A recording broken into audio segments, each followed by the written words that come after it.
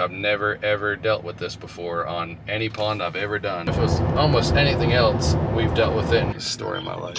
Hell, that's above the water table though. This is just a drainage pond. You know, it's hot out, water evaporates. We told them when we did this pond, I don't know, we're getting enough rainfall to have a half-acre pond.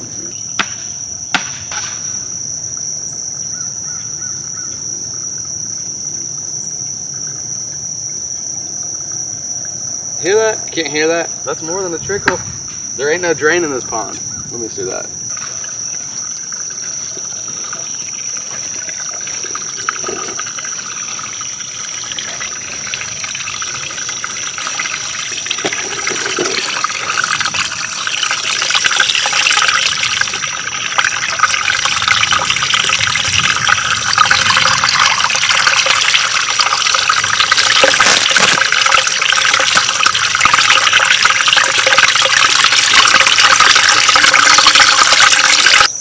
The creek bank right there is just above the floor, so that'll be your problem. It's not good. We can put the bentonite in there and see if it will fill it, but the chances are there's lots of those. I should take my stake back. I'm gonna go do my research before I talk to it and be sure that's not crayfish. I don't think it is. Where you at, John? Hey.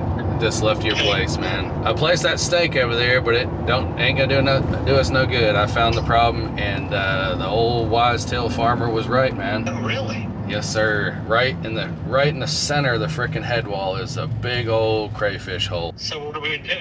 I'm not sure, man. Let me do a little bit of research. I've never ever dealt with this before on any pond I've ever done. Never been a problem. It's as deep as I can see. You remember when we first started and we dug a little bit and we found all those holes by the spring? There's hundreds of them. Yes. Perfectly round hole.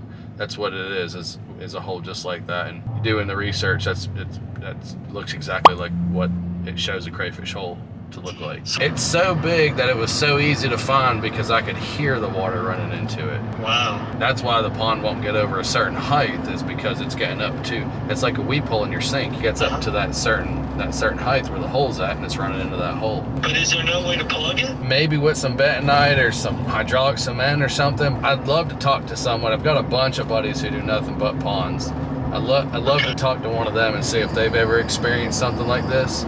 And what the solution is. Surely there's some way, yeah. But here's one concern also, is that we plug that, and who's to say it doesn't just dig somewhere else, you know? Do we just stay on top of them and keep plugging them, or that would be your prerogative on if a plug is the fix? See what you can find out and let me know, and you know, I'd be willing to do, you know, whatever you recommend. Okay. You know, I just hate to abandon the project now that we've done all the work, right? Yeah, exactly. I hate to even be having this conversation, as ignorant as I am about this particular problem. If it was almost anything else, we've dealt with it and have a great solution for it. But man, I've never dealt with this before. But if that other fellow was so quick to think of it, surely this is a common problem. And I've got plenty of buddies that do ponds. Let me just reach out to them and get some valid information and reach back out to you and see what kind of game plan we can come up with on it, you know. Let me know, and I appreciate you coming out. Well, I'll start making some phone calls right now. See ya. All right, see ya. Your call has been forwarded to voicemail. The person you're trying... These boys, they're bankers. They only work 4 days a week. Hello. Man, I love that quick response time. A customer just called me with a pond leaking, and we built the pond, so I was worried, you know, that maybe we screwed up, but got out there and crayfish are eating up the dam. Have you ever dealt with that and know a fix for that? It's a crayfish? I know, I'm just as fucking confused. I ain't never heard that. That's what I said, man. I was like, dude, I hate to sound ignorant, but I've never dealt with this before, man, and I've built thousands of ponds. You ain't never guarantee when the whole water either. Yeah, I don't. The old farmer neighbor who also has a pond and is losing water is the one who said something to him about crayfish, and when he called me, I was like, man, I never heard that, but I'll run out there and make sure I didn't do nothing wrong. How long has the pond been built? Since December. When you build a pond, a lot of times they'll fill up and then they'll go back down, you know, because it takes time for them to... Yeah, the ground to saturate. Yeah, but now, this... I even had people laugh at me, said there's no way you'll build a pond. I found the hole, you know. Looks like a muskrat, not a fish. When I first went out there, I seen the holes in the ground, and we dug down past them. And I thought it was moles or voles digging holes, you know. All these little holes. So obviously not good for a pond floor. So I have to cut down past all that. I mean, it's a perfect hole. Like you stuck a 3-inch probe down in the ground, because I could hear the water sounded like it was running into a well. It was so deep. Yeah. I seen the holes there before, but we scratched down over 12 feet. The pond's 12 feet deep. The question is, you never dealt with this before, crayfish? No. Okay, that's what I never even heard that as a reason. Me neither, man. It's a story of my life. I don't see how a fish can do that. It's like a crawdad, you know. It's got pinchers, you know. Man, I ain't no fucking fisherman either. I just moved dirt. What do you say, wild man? We built a pond for a customer back in December. Got over there, and man, there's a perfect 3-inch hole. It's crayfish. Yeah. You ever heard of that? I don't know what you do about it. I've heard of crawdads with dig holes in ponds. We got past the strippings. We were in the best clay you could ever ask for a pond. We put our key in and built the whole entire dam out of the clay that we were digging out. What the hell do you do to get rid of a crayfish, crawfish, crawdad, whatever the hell they're called? I don't know. You don't know?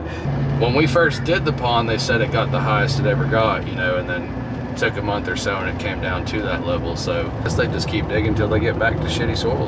You know, the North Carolina Wildlife Department, they might could give you some advice on if it is a crawdad, what you do. Them boys is pretty sharp. You think they tell me how to get rid of it though? I don't guess they're protected, are they? Oh shit, I wouldn't think so. They're every damn day. I wonder if it's something other than a crawdad. I know. It's big. The hole's big. It must go down low enough that water gets below the key. Right. You know, and that's deep, man. Because if where it's at is 4 feet above the bottom of the pond, and we put our key in 6 or 8 feet below that, so the hole itself has to be over 12 feet deep. Shit, man, I wouldn't think a little bitty crawdad dig 12 feet deep. I appreciate you corroborating that you've heard it's a problem before. I wonder how big of a goddamn fish should it even be called a fish? This says 2 to 3 feet deep or more that they dig.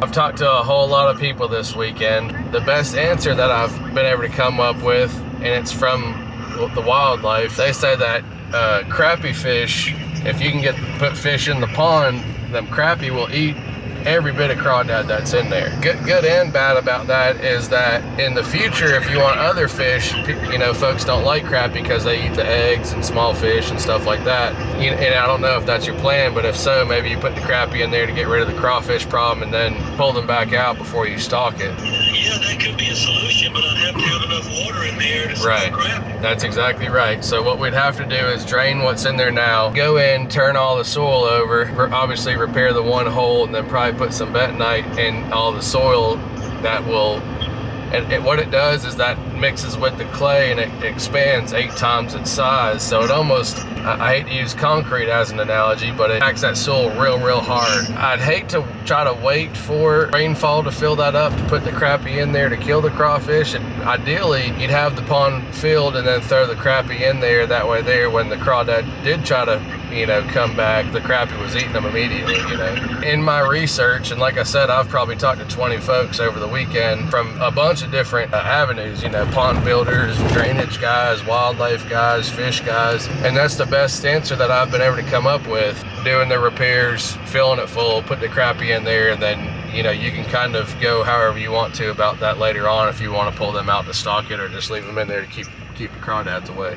Yeah, how would you get water in there? A truck or pump it from the stream. At this point, I'm willing to try. You put together whatever that is and tell me what that's going to cost so I can make a decision. Okay, I'll work on that this evening and send something over. One thing too is we don't necessarily have to go in and line the entire thing with the bentonite, but I'd hate to repair the one hole and fill it up and realize there's more that we can't see, you know, under the water. And this just kind of adds a shield of armor really on the whole thing until we can get it to the point where the crappie are in there. And so, all right, well, put all that together and send it to me. Okay, will do, man.